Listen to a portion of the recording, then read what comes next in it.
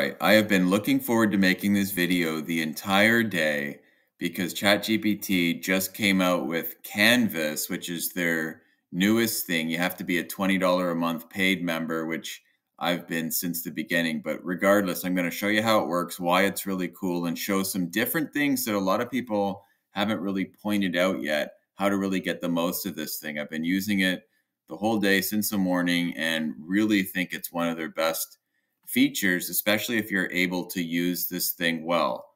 So I'm going to hop over and show you. This is their blog post just announcing it, where they talk about it's like it opens up a new window and it helps you work together on a big project, like writing something like a blog post or an article or doing some computer coding. And it's really useful. So I think just if I hop into this, I use dark mode because I like it better, but whatever, it might look white on your screen. But if you're in ChatGPT, you click up here and you can see where it said this is the model. So currently I'm in GPT 4.0. You click here, then you go to this 4.0 with Canvas. And then what happens is this is their new thing. Okay. So before I even get it to open up this new window, we're going to write a blog post together. And to be honest, I never use AI to write any blog post because I can smell AI writing from a mile away.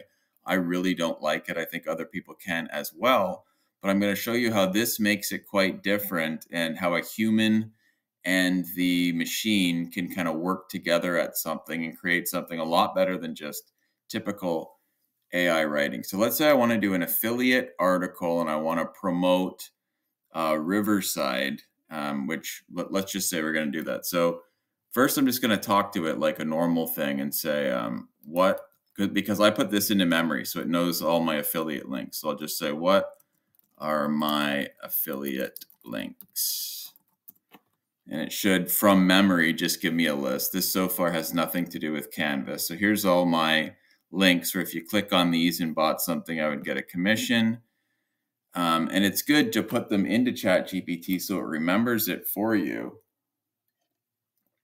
So you don't have to go digging around all the time. So here's my Riverside one, okay? Now I'm going to say, now go online and look up Riverside FM so you know what it is.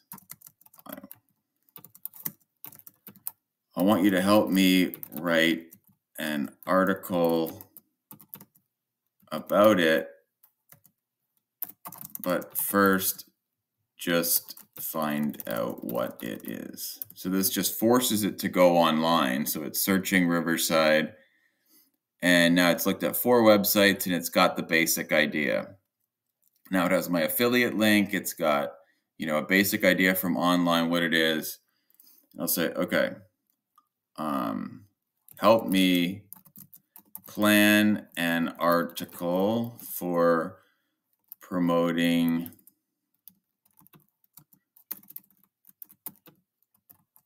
why Riverside is the best software for this purpose.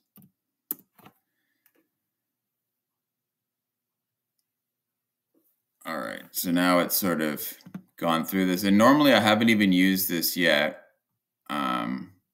Okay, now it's actually comparing other ones. This is interesting. It hasn't even used Canvas yet. I'm just sort of prepping it or priming it. All right, and now what I'm going to do is say, plan again, but don't compare it to others.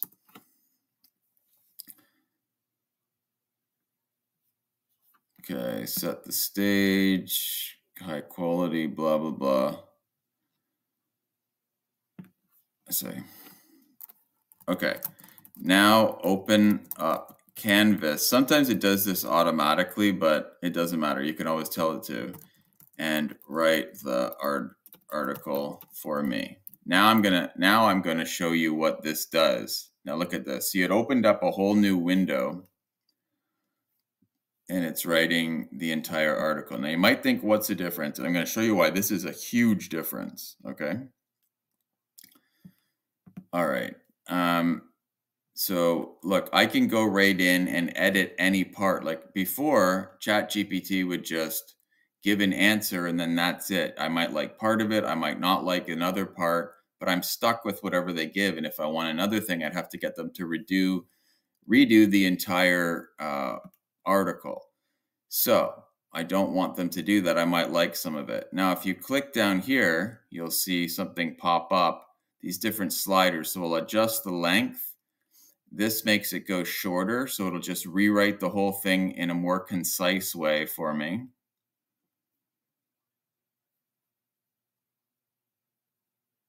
See, it's just, I'm waiting for it to do that. So it's redoing it. It's the same thing, it's just sort of a shorter version. Okay, I could even go shorter still if I want. This one here is the reading level. A lot of, like this, if I slide it up, it goes up to graduate school, college, high school. Let's keep current reading level. Let's say I want to go down to a middle school reading level. Click on that. And now it's going to use simpler words, which sometimes, depending on the type of article, works actually better, because then everybody can read it clearly. Now over here, so the idea is I haven't changed the basic thing. I'm just giving it some suggestions of what to do. Now I'll say, put in, now I'm back on the left side telling it what to do to the right side here. So I'm not getting a whole other thing done. I'm just working on this project. Let's say use H1, H2, bold, and italics. So it can never do any formatting like this. This is kind of like a Google Doc, to be honest. It's a little more basic, but it's like you're interacting with the document throughout the article. So let's just see how it formats this. Okay, so now you can see it's made a larger, like I could just cut and paste this entire thing into WordPress or something like Medium, wherever I want to put it. I still wouldn't use it like this, but I'm just showing that, look, see, they've made like an H1, H2, so different title sizes. They're using bolds here. Like local recording is in italics. Okay, now I'm going to say use a few emojis throughout. Okay, now they're going to redo this and just put a couple of emojis. Some people like using them. I usually like using a few, not too many. Now watch this. So here's a funny thing, actually. They've included on the right side here something to put in emojis. It'll say add emojis, but I hate this feature, to be honest. Watch what happens if I add emojis. They're going to add like 1 million of them. So if I press the button to add them, watch what it's going to do. See, they're putting them like in every sentence. Okay, that's way too many for a blog post. That looks really silly. Now I'll just say delete that last round of emojis. I just wanted to show you that doing that, it's better to write it on the left side. If you just say add a few, it might do it. But if you, well, now it's taken them all off. So if you want some emojis, I just put them here on the left side. Don't use their feature. Put in a few emojis throughout. Okay, so we're still working on the, yeah, so they're going back to what I like, which is just a couple here and there. That might even be more than I want, but so now we've got bold, we got it formatted. That's looking pretty good. Okay. Now I'm going to say, tell me some keywords that would be useful for this article. Include a few times naturally throughout.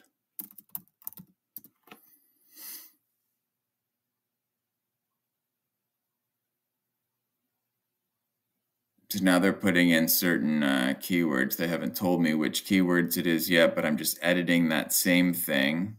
So now they're doing remote recording platform, podcaster. So they've done a few more. I might actually pick the keyword and say, go and put this word in like 4 or 5 times, or a natural sounding time, and then it'll keep the same content, but put it in. Then I'm going to say, make the word Riverside hyperlinked with my affiliate link at least 4 times. So watch this. So it already has at the beginning, look at this blue here. These are clickable links. Okay, I might take that one out of the title.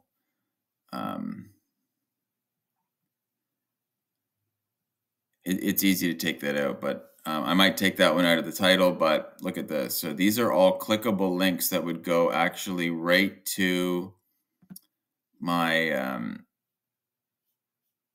affiliate. These are my affiliate links, so it's hyperlinked right in. It did a little more than I wanted. I might take a few out, but the point is it can just sneak those links right in there.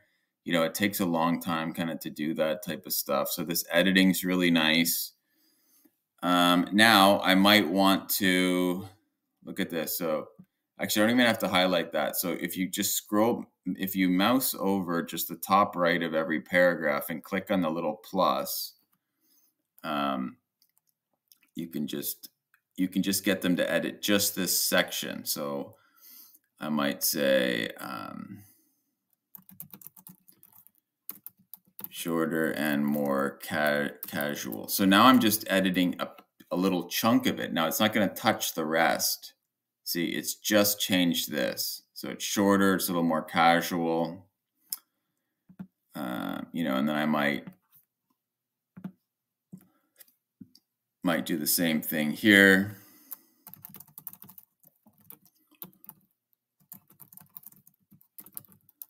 You could put anything. I'm just saying shorter and more casual. So now I'm not, you know, doing the entire thing. I'm just doing little pieces of it. Now I could just highlight one thing. Like if I don't like this sentence, I could just say, you know, rewrite this sentence. Make it at least 2 sentences. One thing I don't like about ChatGPT and a lot of these LLMs is they use so many commas and they have these long sentences that are unnatural. So I'll say, you know, rewrite this in at least a couple sentences. It's more clear to break it up. Okay, so now it's done that. So now I'm just going through and editing little bits and pieces that I may or may not like. You know, I could go down here and say,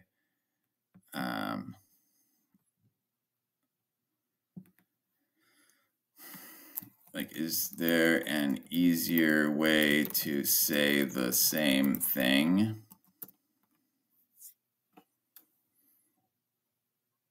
Right, and now it's gone on with an easier way to say the same thing. So I've got my emojis, I've got my hyperlinks in here, and you can see it's already looking basically like an article. Now I could even say, it won't actually put the images in there, but give me 3 spots for images to put in here.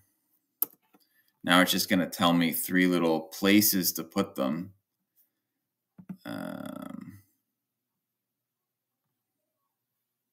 Let's see, it says, it's not telling me though.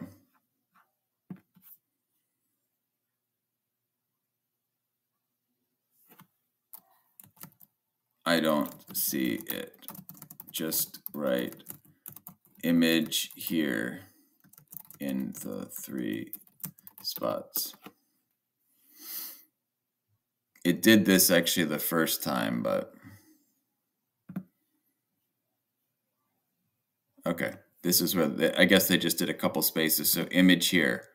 Okay, so they might think that's a good spot, and then I'm sure There's a couple other spots, image here. Okay, make an image for the first spot. So it won't actually put it in at this point, but you can just download this separately and then put it in there. Yeah, I might want this, or I could change that, whatever, but I'd put an image there. So you can see it's already looking like an article. If I just cut this right out, it's still honestly not good enough for what I would use. A lot of people would use this, but you could take this out after you play with it for a base, and then I would put in my own thoughts and my own experiences with using it, and I'd make it a little more personal. But you're getting like the nuts and bolts down of the article. Now I might say, what else might I say? Is there a table or any info you could put in the article? Maybe a graph. I haven't done this yet, but I'm just going to see where it goes. Let's see what it did here. Okay, so it made this bar chart. Okay. Can you, or not a bar chart, it made like a little graph here. Put it in the article. Not sure if it can, but let's see. Oh yeah, so look at this. I've put in, Riverside, like sometimes these things do well for search. So I put another image there that they made, and then you got a table here. This isn't the best table, but if you think a little more carefully, it could make a table and just plop it right in there. These do well on search because it's a little extra information. So the more you do, realistically, the better. You can make little tweaks, but the idea of this whole thing is basically this new Canvas tool, and you can do this with coding too, it's the same idea, is you're just making small incremental improvements and editing stuff. Like I can, if I don't want like these words in here, I can backspace myself and just take them right out, or highlight, and like put that all in bold or whatever. It doesn't really matter. But the point is, it's using the power of like a Google Doc or Microsoft Word, that type of thing. And then over and over again, you've got this AI that can help you with little bits and pieces of the task. I could even start in my Google Doc, write out an entire article, then put the whole thing into here, say, write it out for me, and then ask it for suggestions. So you can even start with the first draft. So that's really cool. And before this, you really couldn't do this. You'd have to have a bunch of tabs open, be cutting and pasting. It would take forever. So now this is a lot more seamless. So I think this is really neat. I'd love to hear what you think in the comments, what kind of videos you'd like. I'm going to put a whole bunch of links in the description where you can sign up to our email, check out our website, our course coming up that's really neat, a whole bunch of things. So anyway, happy to share all that with you. Hope you enjoyed that, and we'll see you in the next video.